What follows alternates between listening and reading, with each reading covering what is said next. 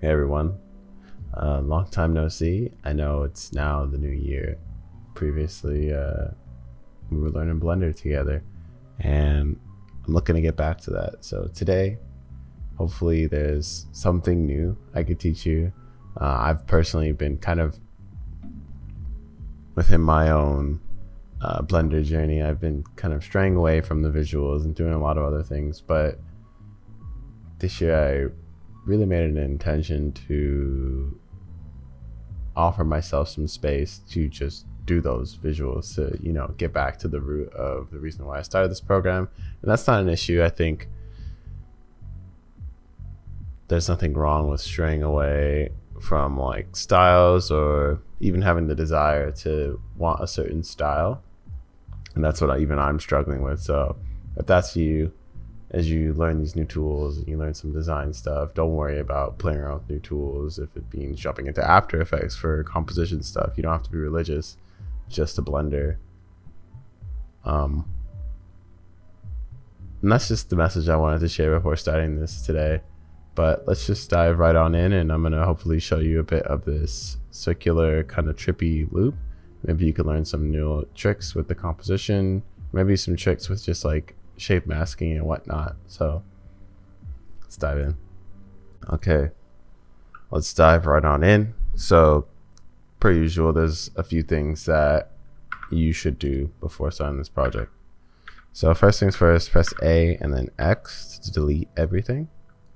Now second, you're going to come over to the right hand side, and under that little camera icon for render properties, you're going to go ahead and tick off a few boxes, starting with ambient occlusion, bloom, and screen space reflections for now. Next, make sure you just save. Next, you're going to head over into your edit and then click preferences.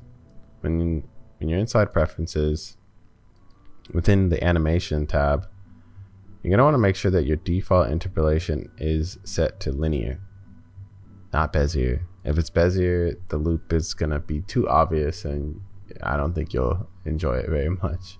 So just go ahead and set that to default interpolation linear, and you're Gucci after that. So we're going to start with some few simple things here. This all kind of just starts off with the cylinder. So what we're going to do is bring in that cylinder, and the way we do that is press Shift A, bring in the cylinder. Now once you have your cylinder, we're going to need to rotate it 90 degrees. I'm going to do this two ways. So one way you can do this is if you press N, you'll see a bit of like a quick item transform tab. If you come over here and you press on this like yellow button, you'll also see the same selections. And then you can also, for those whiz kids out there, if you press R and then X 90 degrees, you'll rotate it by 90 degrees on the X axis. I'm just gonna go ahead and type in 90 degrees on the X axis, but I'll let you do with that. Now, the next thing we're going to want to do is make this a little bit bigger. And the way we're going to do that is we're going to go ahead and make it a little bit bigger on the Z axis. So within the dimensions, you're going to go ahead and click on the Z and type in 4 meters. I like 4 meters. You can make it 8. If you just need to be an even number nonetheless. But personally, I think the way it works, the smaller the number, the slower the animation will be. The larger the number, the faster it will feel. So you could tinker with this later. Everything we're doing here is going to be procedural, or you can just go back and copy it. So the next thing we're going to do is we're going to grab our cylinder and kind of position it in a nice space. So press G for grabbing, and press Y, so you're moving it and it's locked on the Y axis. And I like to hold down Control here, and that will pretty much snap it to an even number. So we're going to snap it right to the start. So I just scrolled in a little bit there, and then you can kind of see from here. Now we have it at the start. Okay. Now the next thing we're going to do is we're going to edit this cylinder so we can like open it up and have our camera flying through it. So you're going to press Tab while you're selected on the cylinder. Press 3 to go into faces mode. That's this third one right here. select the face on the front, go and delete it, then click and then drag and move your camera over here, select the other face, press X, delete that. Okay, once you have that, our shape and our cylinder is pretty much set up here. So I'm gonna go ahead and I'm just gonna rename it by pressing F2, and I'm gonna call this main loop object, just because. And here's a little quick trick. Now we're gonna have to bring in a camera here, and if we bring in our camera, oh dilly willy, we're gonna have to reposition it. So the trick you can do here is if you press tilde and hold it down and go front, and what you'll see is we're kind of like positioned in the front of it all. Press front and then press Shift A and bring in that camera. And what you'll see now is that camera is just like smack dab right in the cylinder. So if I go ahead and just right click on the little divider here and open up a vertical split, and press tilde, click view camera, you'll see on our right hand side, you can see we're kind of inside the camera here, and we got something set up. So I'm gonna save it again because we're making crucial steps here. You're making progress. Okay, now the next thing we're gonna do is now we're gonna play with some modifiers. Actually, no. Let's animate this first before we start playing with modifiers. So you're gonna see we have a timeline down below if you're on default Blender settings. You're gonna want and move that. You can use your arrow keys here and move it to 0. Make sure your camera selected, and your playhead is on the 0. And what we're gonna do is we're simply just gonna go ahead and keyframe. So you're gonna right click and set single keyframe on the y-axis, and then what you're gonna do is bring that playhead all the way to 250, and then see how we made our cylinder 4 meters, and we just type in 4 meters. You insert it again, and what you'll see now is our camera is just gliding on through. Simple as could be. And pretty much what we do is we just duplicate the cylinder continuously, and we pretty much have a loop. It's simple as that, honestly. I think sometimes we put a little too much stress on the perfect loop, but shout out to Ducky3D on that. Ducky's always, it's kind of been the person to drop me into the loop. Same with Nebula. Okay. Now, what we're gonna do is we're gonna play with some of the modifiers. So we have our cylinder here. I'm just gonna go ahead and kind of adjust some things. I don't need to see as much as I typically do. For our camera, I'm just gonna do some things not required, but personally it will probably help out. It's in this little green button and viewport display. I'm just gonna turn up my passive out just so I could kind of focus on what's in this, not what's not in this. I'm gonna go ahead and just turn on a composition guide so I can see. Okay. Now what we're gonna do here is we're gonna solidify. So back to our main loop object, click add modifier, go down to solidify, click on that, and then what I'm gonna do is I'm just gonna beef it up a little bit. I'm gonna do 0.08. I'm trying to use even numbers here. It doesn't really matter, but then I'm gonna go ahead and solidify it again. And what that will do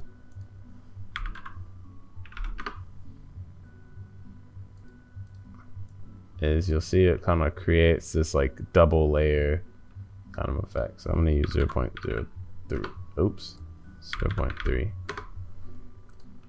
I think the way this works is the higher the number you go, it gets kind of funky personally, but I'd keep it low.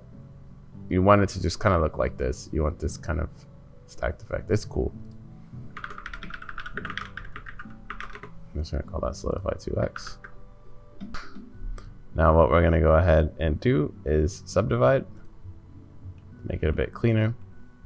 I'm gonna keep it simple. I'm gonna turn mine up to 3, juice it up because I did pay money for this computer. I don't got a crazy computer, but it's something. Now the next thing we're gonna do is we're gonna do a vertex weight edit, And we're gonna head over here to this little checkerboard icon at the end. I'm gonna create this new one and we're gonna call it mask. And this is an important part here. I pay attention crucially. Now on the type, make sure it's set to distorted noise. And on the noise basis, take that to cell noise, distortion, cell noise. I'm gonna play with some of these values soon. Personally, I think what I like to do is make it a bit bigger. Everyone's different, but let's just leave it. I'm gonna leave mine size at 1, and I'll come back to this if I don't like it. So we're gonna head back to our thingy thing, and oh, my fault, guys. Gotta create a vertex group. So within this object data property, the green kind of like pen tool thing, I guess you'd say. Click this plus in the vertex group. I'm just gonna call mine mask. That's all you need to do. Or mask. And then within the fall off, make sure that you click the invert fall off. This is a very, very important step. Trust me, I was going crazy trying to figure this one out. Click invert fall off. Now, what we're gonna do next is we're gonna bring in a mask. And that vertex group is going to be our mask.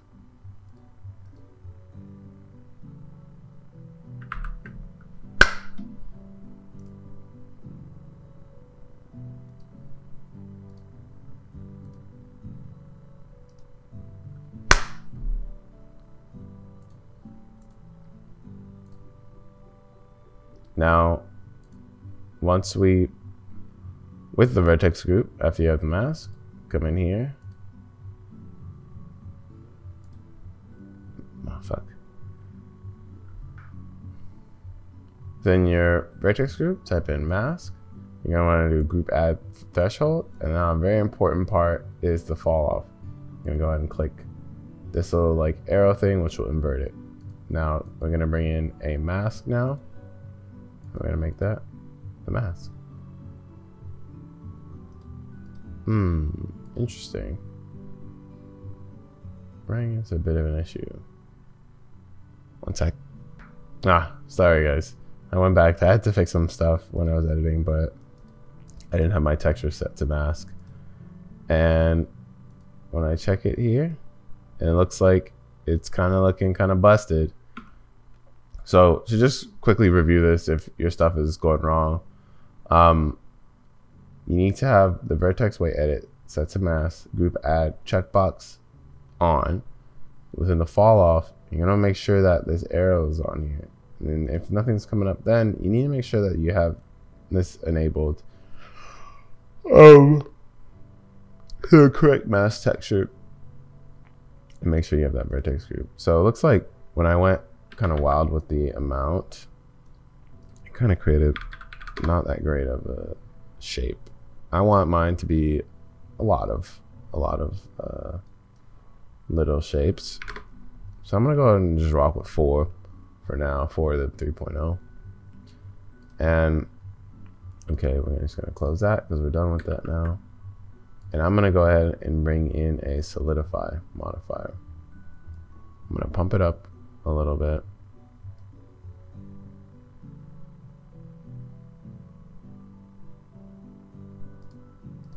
And I'm gonna go ahead and set it to complex mode. I'm gonna call it solidify vertex mask, just to give myself a bit of a clue on what's going on here. Next, we're gonna go ahead and add in a decimate modifier, I believe. And just put that so we can lower some of the face counts. Next, we're gonna add in a bevel. So, to be frank, I don't know if I've ever, like, after adding this, I don't know if I've even seen it do freaking bevel, to be honest with you guys. Okay, so bevel or not, not doing anything or not, you could probably just go ahead and delete that because To be frank, I don't even think it, I don't know what I'm doing wrong here. So let's just go ahead and pay attention to what we have here. We have a nice looking, crazy kind of shape. And what we're gonna do is we need to play around with some of the lighting. So what I'm gonna do next is I'm pretty much gonna create a new collection. So go ahead and press M while you have your main loop object, and I'm gonna call this loop collection. And what we're gonna do, save it again, press Shift A. Pressing it, I like to hold down tilde and look at it from the top now. Press Shift A, collection instance, loop collection. Press G and Y, drag it, hold down Control, and you'll see it matches. I'm gonna duplicate it one more time on Control. And after the second time, it pretty much has it kind of like correct, I guess you would say, in terms of the steps we did. So you can just duplicate that. So if you press Shift R a few times, it'll duplicate it to the infinite. And I'm gonna go ahead and just take my loop collections and then put them in a collection of their own. Loop collection, LOL. I'm gonna make that purple. I'm gonna make this one yellow. So now you can kind of see then our animation here. We have a nice like slow moving animation. And it loops perfectly. So what's next, Micah? Colors. We need colors and lighting. We need to play with materials. What I'm gonna do to keep this simple, let's head into the shading tab now. Just gonna do a bit of workspace cleanup here. Join this area. We won't be needing everything here. Move ring closed. Oh, I forgot I have my thing set to exercise, guys. What the hell?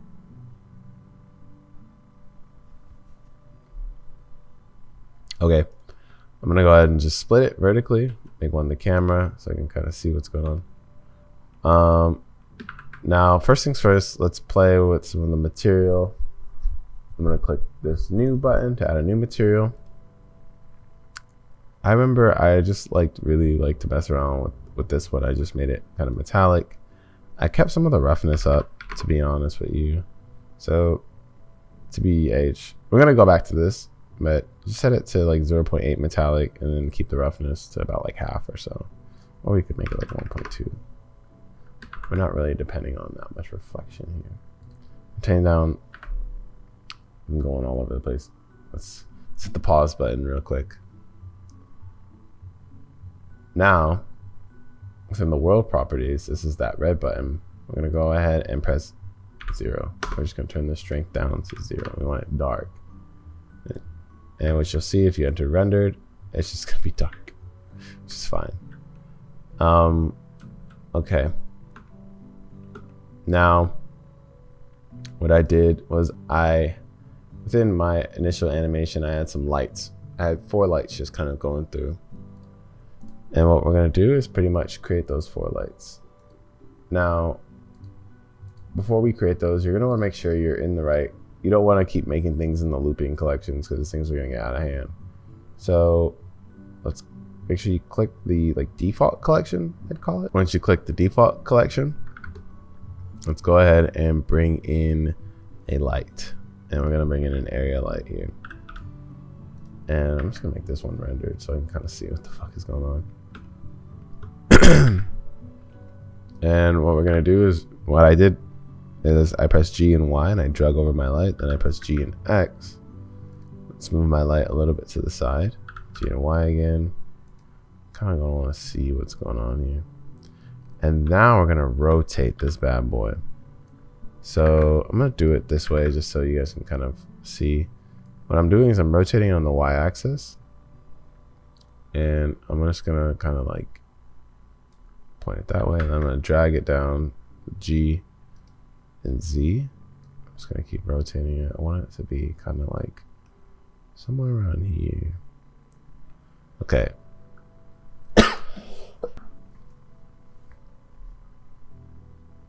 Crazy. And what I'm going to do now is I'm going to duplicate. I'm going to drag it on the x-axis. I'm pretty much just going to type in negative 125. So now it's like kind of flipped. Here's some magic right now.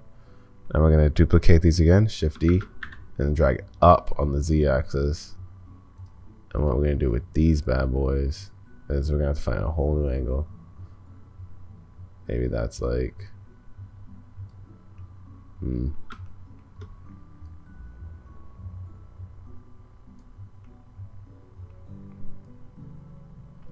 that's around like 70 degrees. So this one will be negative 70. And you'll see now we have a little bit of some light going on. What you're going to do next, for that light property, you're going to go ahead and just juice it up. So maybe give it like 50 power, because our lights are kind of close.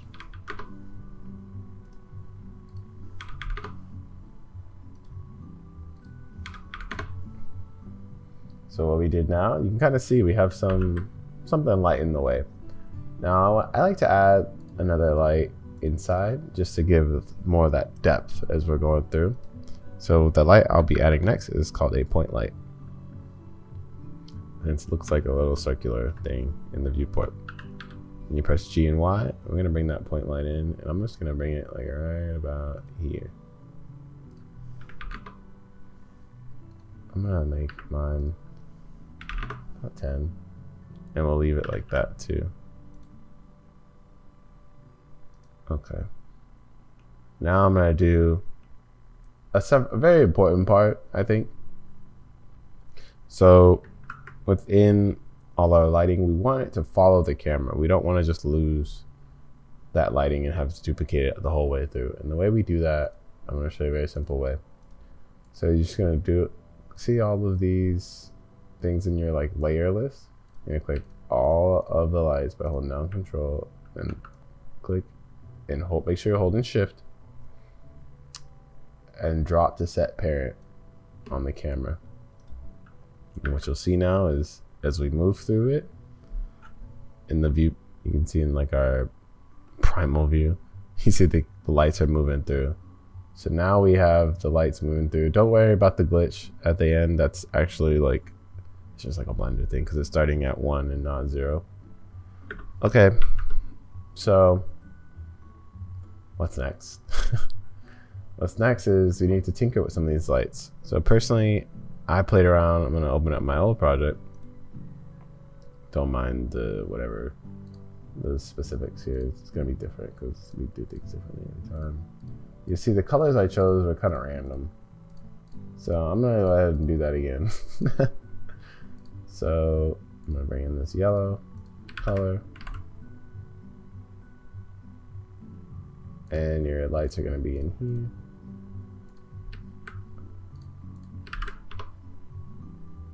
Let's make sure we have blue and this yellow color. And we have a bit of like a purple. The reason why the colors, we want the colors to be kind of wacky and crazy is because once we bring in the compositor and we start doing all those crazy effects, the more like dynamic of a color range you kind of have, it makes it just like really cool. That's the only reason why I kind of do it, to be honest. I don't have much of a rhyme or reason behind it. It's just like the way they all interact. I'm gonna crank all of my lights up by like 100 in power. And then that point light, I'm gonna go ahead and just make it like a fucking, like a dark blue or something. Oh, we don't want that to be 100. What you can do with the point light is you can make the radius a bit small. So if I make it like 0.1, now it has this like kind of interesting effect. Okay, so we have the lighting kind of set up, I want to tinker with a few little things in color management. You're going to go ahead and within look, maybe turn on some of the contrast. I like very high contrast because we're going to get those colors to be kind of wild. I started playing around with using curves. All you really want to do is make like an S kind of thing. And from there, or like a wave. That's completely up to you.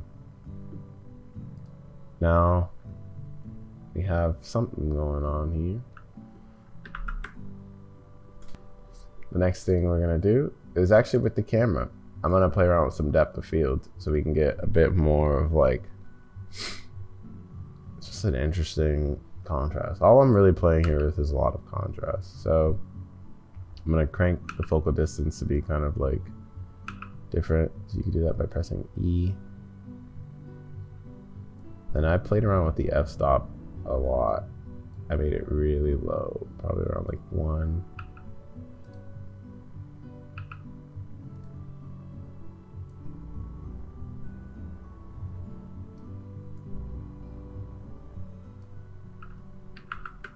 I'll make it around there, just so like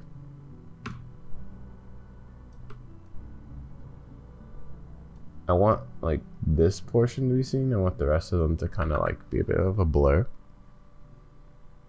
So that's around 6. Okay, here's where things get a bit fun. It's a compositor. Now, a few things before we enter that zone. I'm gonna go ahead and create a new texture. This is to make like a bit of a grain. I'm gonna do noise. I'm just gonna call this grain. Fill the brush.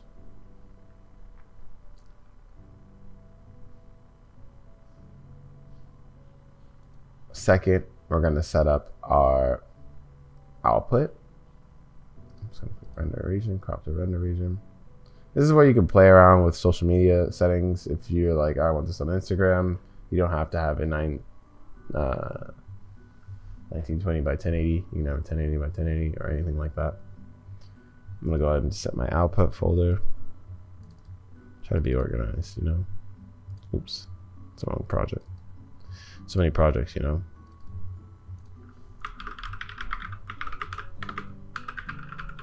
This was all an experiment initially when I first started this project. So I suggest when you doing these things, don't follow it specifically the way I do. Just go ahead and do it the way you want. So within file format, make sure it's FFmpeg video, container, MPEG-4, output quality, perpetually lossless. Now we're just gonna go ahead and press, actually no, we're just gonna go over here and click render image, just so we can get something we can see for our compositor, get some data in the system. So when you're over compositing, you're gonna checkbox use nodes. I'm just gonna go ahead and drag this. I'm gonna press Shift A, viewer, bring a viewer in, then I'm gonna press Shift A again, reroute. I'm gonna drop that in here and connect that to my viewer. Now what you'll see here, if you press V, you can kind of zoom out a little bit. You'll see your composition. Now we're gonna play with a few things here. First, we're gonna bring in that texture. So we're gonna press Shift A, texture, and we're gonna select that grain. And then we're gonna bring in a mix node. And I personally like the color dodge. The last time I played around with it, I'm gonna drop that in there, and we're just gonna bring it down to like half. You can kind of see slowly we're getting something already.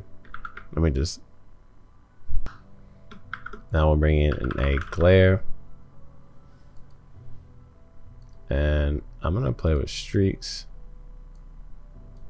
And you can see as you play with the threshold, you get the threshold. What it essentially is it only applies to pixels brighter than the value. So if you crank it all the way up, it's gonna be dark. Crank it all the way down, it's gonna be crazy. Up to you on that.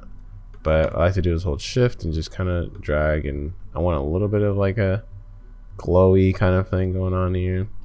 It's adding some emphasis to it all. The next thing we're gonna do is we're going to go ahead and add in a another mix node. Actually, no, my fault. A lens distortion. So what the lens distortion will do, it's like this crazy, like you'll see it's just like it's cool.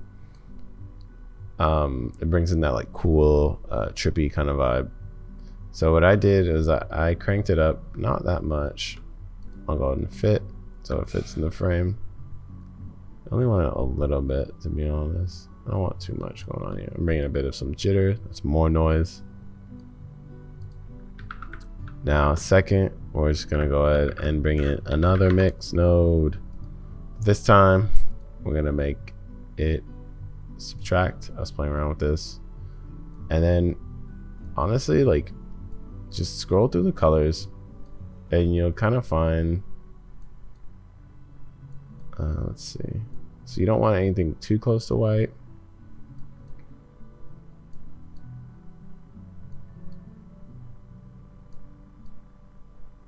What you can also do is just kind of tone it down a bit.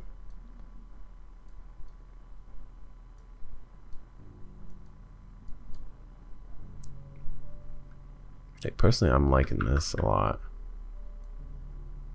This cool, like, color. And if I crank it up, I get it looking a little bit too crazy. And you can get crazy with this, to be frank, guys. Like, if you want, you could throw in another mix node and then see where that goes. And you can add in like a fucking difference value and then turn it down. And you get this like funky thing. I think it's just all being like super random. The more random you are, sometimes you'll get something cool. Or you can even like connect this down here. The difference connected to two colors down here. And what does that bring you? I think that's just how people like discover these like random cool things. And if you want it, you can bring in another lens distortion. And where does that go after you add in another level to it all? And you can distort it like this or like this, and like what does that create? Like, it creates some wacky settings, but I think it's what it makes it kind of cool. So I'm gonna add a little bit of distortion to mine, actually, make it a bit more of this like tunnel kind of feel.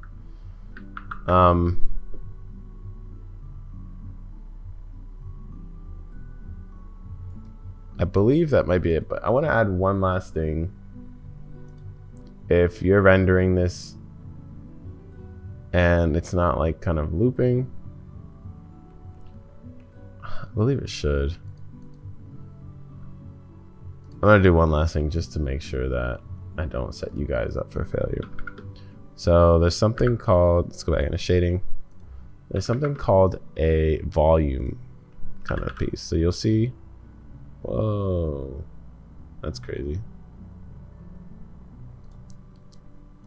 So I'm gonna create something called this volume. So I just brought in a default cube, and within the principal BSDF or principal volume, you're gonna go ahead and just kind of bring that in here, connect it to volume. And what that does is it pretty much creates this like fog, and you'll see as you get closer, like the fog is here. But what we want to do is we want to always kind of make sure that that fog exists, because we don't, you can see as it gets closer, I don't think we're going to run into this issue with this animation, but as it gets closer to the end, you'll kind of sometimes see that slight visual difference. You don't want that. So you're just going to go ahead and parent that cube to the camera by holding the shift, and you can kind of see within our thing, we still got it going on. Oh my god, how could I forget the one last thing? Let's rotate this thing. So I totally didn't even include that. The one last thing we're gonna do now is we're gonna rotate the cylinder. So go on your 0, enter a single keyframe on the y-axis, and you're holding down your main loop object, and just rotate it by 360. And what you'll see is, if you go back into my shading, now we have it rotating. So now the colors are gonna be like going kind of nuts, because keep in mind you have these lights going through, so now the colors are just shining through the lights, and it'll create this, oh my god, it's gonna be so cool, I swear. Okay, so you see our compositing, we got our colors and everything kind of set up. Now all you need to really do, I'll set you off here, is click render animation, and you'll be done. And you can come back, and if you want to just mess with the format so you can get it on your social, you can change that, and that should be it. So I'm gonna go ahead and render this, and then we're gonna chat a little bit before I set you off.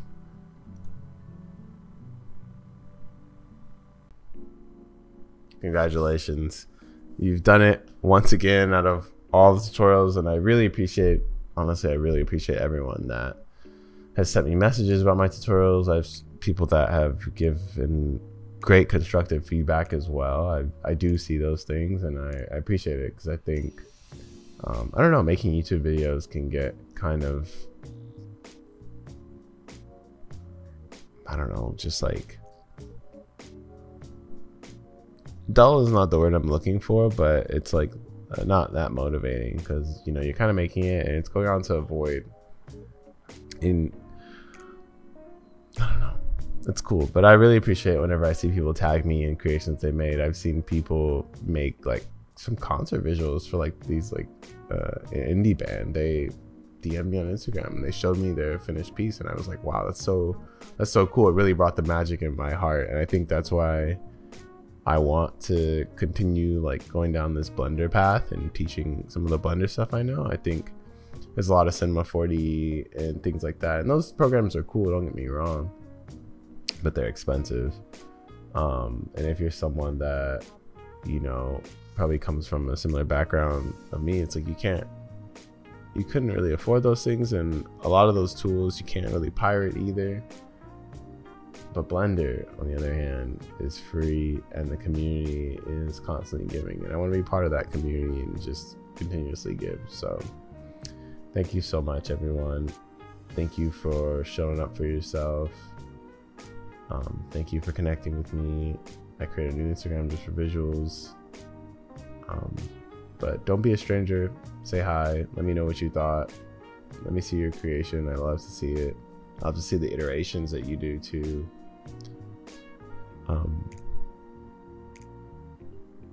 Besides that, much love, and I hope to see you again.